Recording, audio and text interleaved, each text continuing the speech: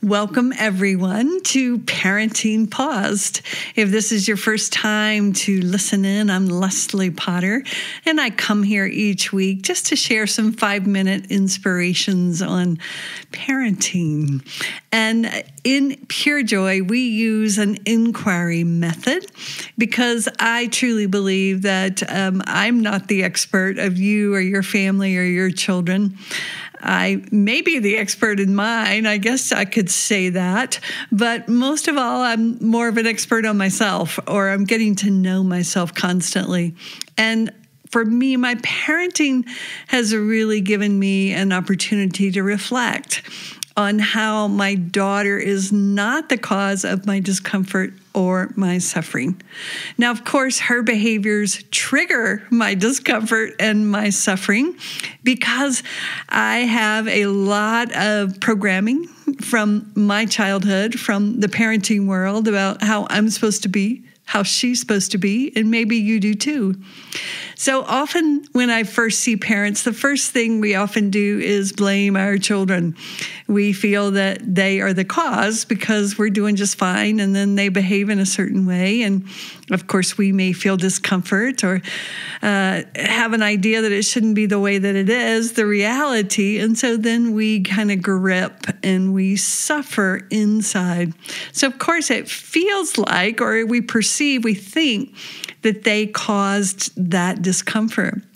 And yet, I can pretty well guarantee you that that discomfort lives inside of you, and it's based on your conditioning or your programming, what you were taught that early on. And so when your child does something that activates a program in you, it can really trigger discomfort and a feeling that the external is doing something to you. Well, in Pure Joy, we start to inquire. We start to check it out. We say, well, wait a minute. Maybe they didn't cause that. Maybe that lives inside of me and got activated.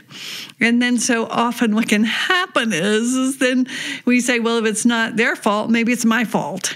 And then we can turn into pretty deep self-aggression, beating ourselves up. And so I'm going to support you in imagining, what if it's not even your fault, right? What if it is your programming, your conditioning? Yes, because think about it. When newborns come in, we don't come in. When you were a newborn, you didn't come in with programming. You didn't know good, bad, right, wrong. You didn't have all of those conditioned thoughts or beliefs. So those are actually learned in our growing up. And we learn them, of course, from our parents. We learn them from school. We learn them from religious structures. Now, as we get older and we start to look at parenting, we go to books. We try to read all these books. Probably you've read many books on conscious parenting. So then we will take those in and we'll think, okay, that's the way, because I want to get my kid to behave. Basically, I don't want to feel discomfort. That's what you're saying. And when you, again, attribute your child's behavior as the cause of your discomfort, then of course you're going to try to control their behavior. So in Pure Joy, we just question that. We begin to look at, well, why do I get triggered by something but my partner doesn't? Now that's interesting. Or other parents don't get triggered. I get triggered by certain things. They get triggered by different things that I don't. Well, there's a clue. If you can ever come on that one, especially if you have a partner and you notice that certain things bug them that don't bug you, then you're going to know, my programming around certain behaviors, around certain ways that I think I should be treated as a parent. My children should respect me. They should listen to me. These are conditions that we have inside that we learn, and we just assume that they're just going to happen. And when they don't, we're so shocked, right? First time, I think I've talked about this on the podcast often, when my daughter didn't listen to me, I was just shocked because in my programming, I thought if I treated her certain ways, then she would actually listen to me. Well, it wasn't the case. So I had to, instead of getting mad at her or controlling her, I got to go back in and look at my programming to see what I was attached to see how I wanted to be loved instead of being loving. So this week, take some time. Notice when you're emotionally triggered. That's one of the biggest pieces we do here. Then see if you can pause and see, do you think it's your kid's fault? And then if you don't, do you think it's your fault?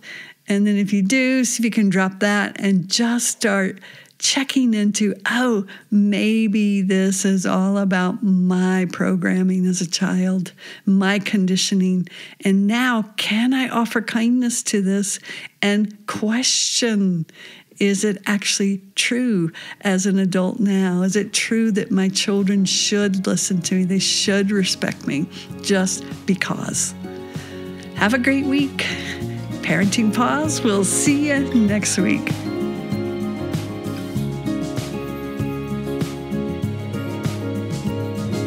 Thank you for listening to this episode of Parenting Paused. If you enjoyed the episode, do me a favor and share it with your mama friends. You can also leave a review wherever you listen, which will support getting the Pure Joy message out. Come on over to the Pure Joy Parenting Practice Facebook page or join me on Instagram to hear more. And don't forget to download your free copy of the Safe Seat course on the Pure Joy website. And while there, check out the offerings page to go deeper in the Pure Joy work.